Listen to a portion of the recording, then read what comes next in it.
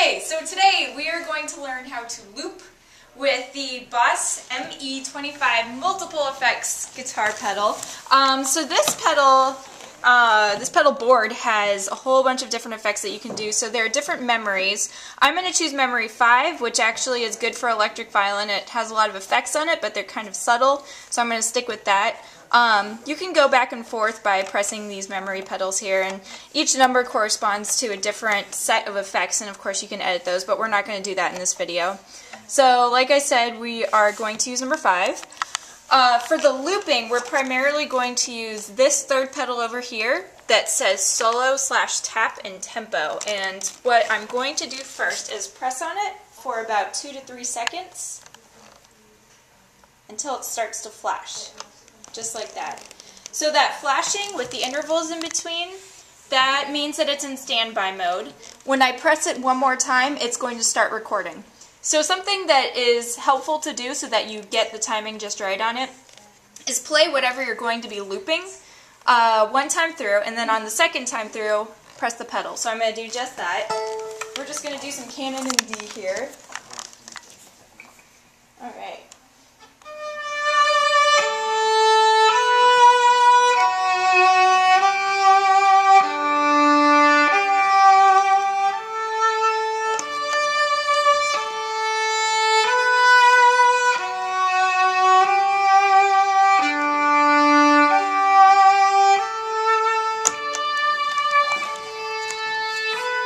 I'm not playing anymore.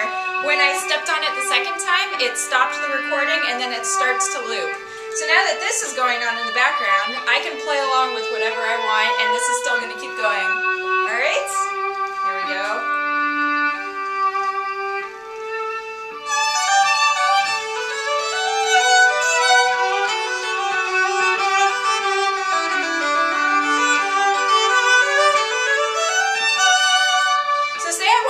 Another track on top of this, all I have to do is step on this one more time and it'll start recording whatever I want to put on.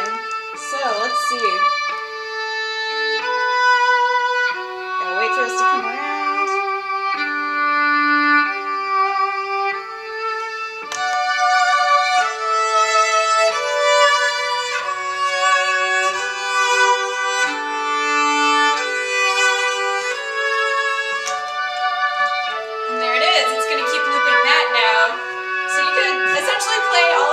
By yourself. So, here we go again.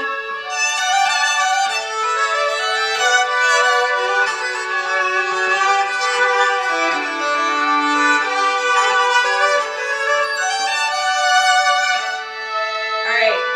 And now to stop it, I'm just going to hold on to it again, and it's going to stop. There it goes. And that's it. That's how to loop with the ME-25.